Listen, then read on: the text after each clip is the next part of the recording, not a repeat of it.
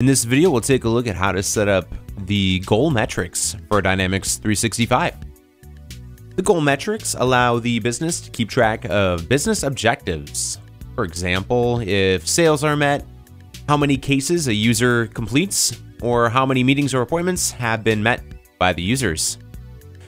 So there's three parts to the goals in Dynamics 365. There's the actual goal, the figure you just set up, the goal metric, which tells you how the goal figure is measured, and the roll-up field, which is the field the goal is measured on. We'll get started. To create a goal, you need to first go to Sales up here and click on Goals. As you can see, there's already a few goals already set up, and we'll click on New, and we'll set up a goal for Alan.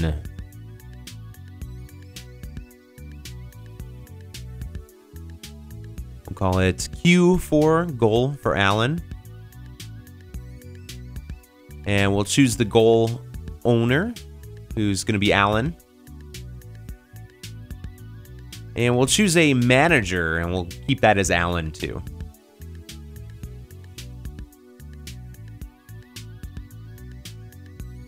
And we're also going to add the goal metric.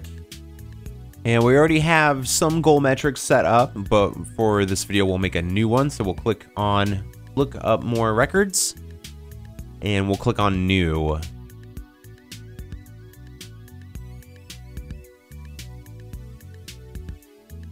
And here we'll need to enter the name of the goal metric. And ours we'll call New Revenue Goal for Alan. And we'll use the metric type as amount and the amount type as money. And next we'll set up the roll-up fields. And before we do that, we'll click on Save real quick. And then we'll click into this field. And we'll go up here to Roll-Up Fields on the top menu. We'll click on that. And you can see once you click the Roll-Up Field menu, you have an option to add new Roll-Up Field. We'll go ahead and do that. And you'll be presented with the new Roll-Up Field screen here. And we can choose which option we want to use. And we'll use actual money. And then we need to specify the source for the roll-up. And for this, we will select opportunity.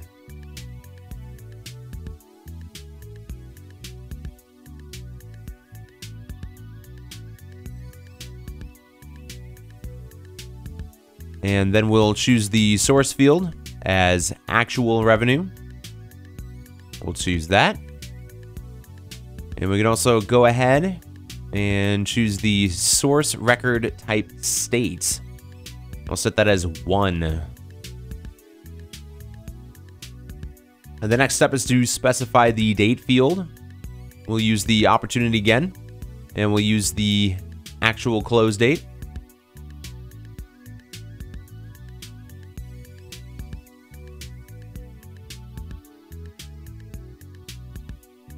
And once you've entered all the information you need, we'll go ahead and click Save and Close. And the roll-up field showed up right here under the goal metric. And you can also add multiple roll-up fields to just make them just like you made this one. We'll go ahead and save and close the goal metrics.